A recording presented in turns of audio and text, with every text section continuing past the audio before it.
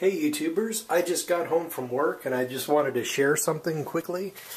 I'm all grody, but you guys obviously don't watch me for my charm anyway. But I was just wanted to harp, I know I harp on this a lot, but basically I wanted to just give an additional little reminder that sprouting seeds is an excellent way of having some fresh things, you know, things that you would normally buy in the produce section of your market in a shit-hit-the-fan situation. Now check out how many, I just pulled these out of my sprouting area. I actually use my oven because I don't cook with it very often. But check out how much alfalfa sprouts we've got here. And all I use is just four little tablespoons of seeds.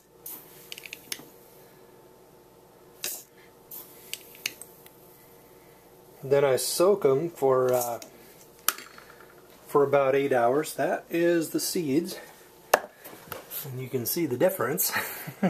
Soak them for about 8 hours, and then throw them in a sprouting jar like this with a little stainless steel mesh, and then have it set up so that it constantly drains. I use a plastic container, put it down in there, and that it's at an angle, because if the seed rests in water like half submerged, then some kind of weird yellow fungus sort of takes over, and it really becomes unappetizing and probably not very good for you. But I just wanted to, these things are just loaded with nutrition, and even though it's not in the corporate media, it's has what they call a nitriloside compound, and it's supposed to be a strong anti-cancer agent. There's some if you guys want to go farther into that, go ahead and look at A World Without Cancer, and it's on YouTube. Periodically you get drones and corporate media and people who are probably shills going in there and you know, basically talking down about it and saying it's like voodoo science or something, but I'm fairly convinced. And of course, there's going to be no trials to test the veracity of the claims.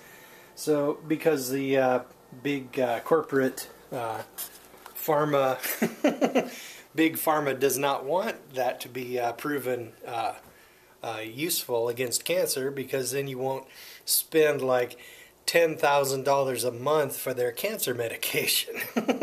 It's the same reason why the medical, basically the big pharma pays that one blue guy to fly between medical conventions, saying that that colloidal silver turned him blue.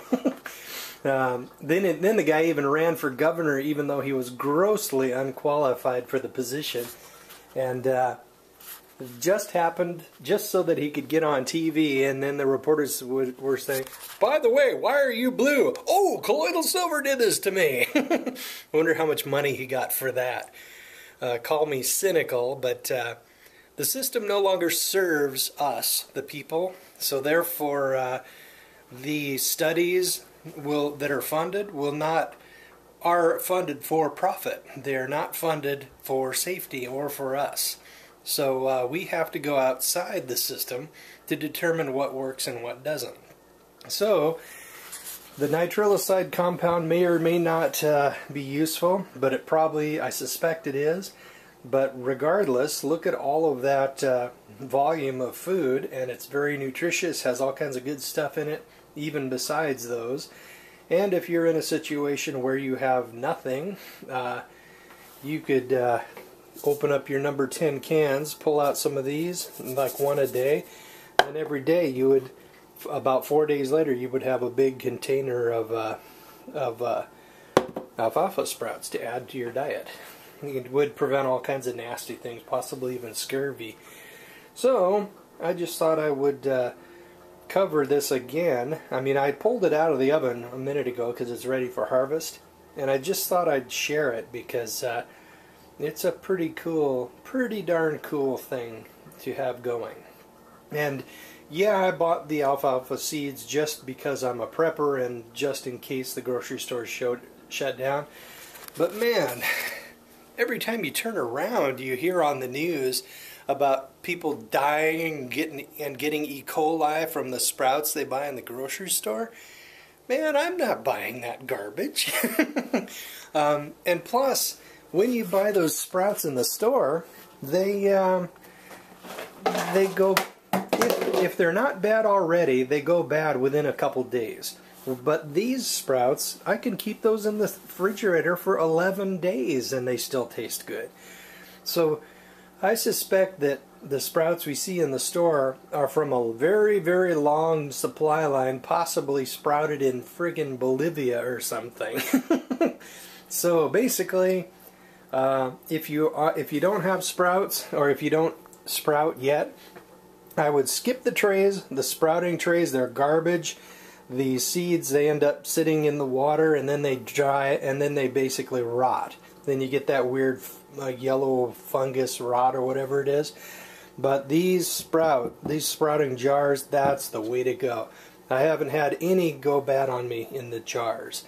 Now in the wintertime right now, especially because I don't heat my condo out here I just heat the master bedroom. I use like a radiant dish heater pointed right at me and turn it way down, and takes care of the job. But so basically, they don't grow as fast as they do in the summer. I mean, in the summer, 3 days you get that a volume that big. But in the wintertime, like the temperature out here is like 60 degrees or something. And basically, those things will... they'll be ready in about 6 days. So that's not a problem. And if you wanted more sprouts, just get more jars. That reminds me, I am going to order a few more of these things because I wouldn't be able to get them in a shit hit the fan situation. So I'm going to get them now. I think I'll stock up on a little bit more sprouting seeds as well. So that's pretty much it. So remember, keep saving your money. You're going to need it. Save every penny you can because it's going to get ugly. I am really grateful that the feds decided to bail out all the banks and put off this disaster for a while. Not that I have a choice, and not that they did it for me, but basically it's given me some time to get ready. Then they'll have the massive problem, then they'll offer us their solution, whatever that is. But it's given me a chance to get debt-free, save up a ton of money, and get my feet up under me and get ready to buy myself a couple acres and a house. So, I guess I've babbled on enough. So, remember, start sprouting later.